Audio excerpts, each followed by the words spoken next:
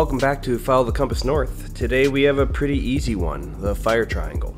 Now the fire triangle is well known to most. It's entry-level survival or camp skills. It's Bushcraft 101, so it shouldn't take us too long to cover what it is.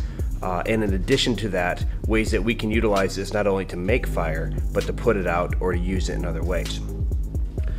So as you can see here, we need heat, fuel, and oxygen to make fire. If you have enough of these things, fire happens. Sometimes on purpose, sometimes not so much on purpose. So if we're trying to build a fire in the wilderness, we're gonna need our fuel. Our fuel is typically brush or wood or leaves or twigs, so you can make feather sticks or heartwood shavings. You can create your own fuel or bring your own fuel. You got hexamine, trioxine, a whole litany of different fuels out there. We could go on listing that one for quite some time. Oxygen is fairly inherent to the to our situation, or we'd have bigger issues, and fire would be the secondary thought. And then our heat source is typically a metal match or matches, lighter, butane stove, whatever we can use as an ignition for this. So fairly simple concept. It's a cool little graphic, and it's, like I said, very entry-level stuff. But what can we do in order to use this in another way? What can we do to use this to extinguish a fire? So I've got listed over here, water and dirt to remove our heat. So water, dousing your fire. This is fairly effective for surface heat. You tend to scatter some of the fuel. You tend to deprive it of a little bit of oxygen, but mostly you're extinguishing that heat source so it cannot continue combustion. However, water is sometimes not enough. If you have a deep fire, a fire that's been burning for more than 6 hours, and you have a root system underneath that is dried out and heated up, you could have hot fuel underground just waiting to be exposed. We see this a lot with root fires or peat, deep peat, coal fires. They can go on for a long time because you have heated fuel, and anytime it's exposed to oxygen, it just lights right back up. So dousing your fire in the wilderness may not be enough. You might want to dig it out, dig up that hot dirt, make sure you spread it out, make sure there's not a concentration of heat underground where you can see a pop-up fire. This is a cause of wilderness fires almost every single year. Our next one here, oxygen. If we're going to deprive our fire of oxygen, we can smother it. There's a cool little trick where you can put a candle in a glass of water, or in a shallow dish of water, and then you put a glass over it, and as it burns the oxygen, it sucks the water up into the cup. You've probably seen this video.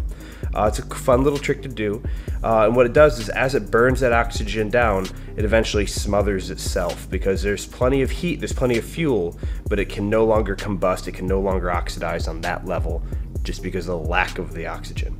Now, extremely fast fires or explosions would have its own oxidizer built in so that it can chemically oxidize and not have to wait for oxygen from the atmosphere. There's a difference between black powder and a gasoline fire. A gasoline fire won't provide its own oxygen, so you get this big billowing fire that's trying to eat up that oxygen in the air, but is self-smothering because it cannot expand fast enough. And then an explosion will have its own oxidizer, which would allow it to rapidly burn up and cause that combustion at a faster rate. Hopefully not something that we see in the wilderness.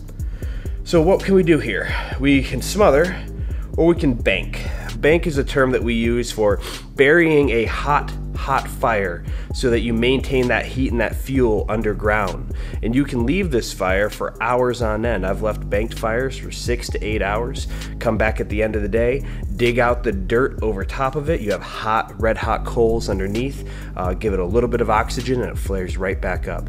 If you're having a hard time starting fires, you're doing friction fires, bow and drill, bamboo fire saws, or there's a fire plow method. There's a bunch of those that we'll cover in a future video. If you're doing friction fires, you don't want to extinguish that every day. So banking it is a way to remove oxygen, maintain that heat and the fuel, because oxygen is the easiest one to add back into that equation. Our final one here, we could let our fuel completely burn out. Useful. We've all seen it. Fires overnight, fires in burning down to coals in the hearth, or just campfires burning out because you don't have enough firewood. Very easy concept there. And then you could also scatter it, drag out the fuel away from the heat source and allow it to extinguish. I try not to use this method unless I have a large water source nearby to make sure I'm not just scattering hot oxygenated fuel into the woods where there's more fuel and it can create more heat and eat more oxygen. This is a recipe for fires if you don't do this properly. So you want to be also looking at a way to remove the heat and not just throwing the hot coals out there. Fire has a way of getting out of hand.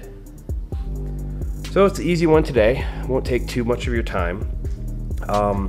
You've seen this before. I hope you've seen this before. If this is your first introduction to it, welcome to the club. Hopefully we saw it a little bit a different way by talking about different ways to remove one of these legs and destroy that fire triangle today.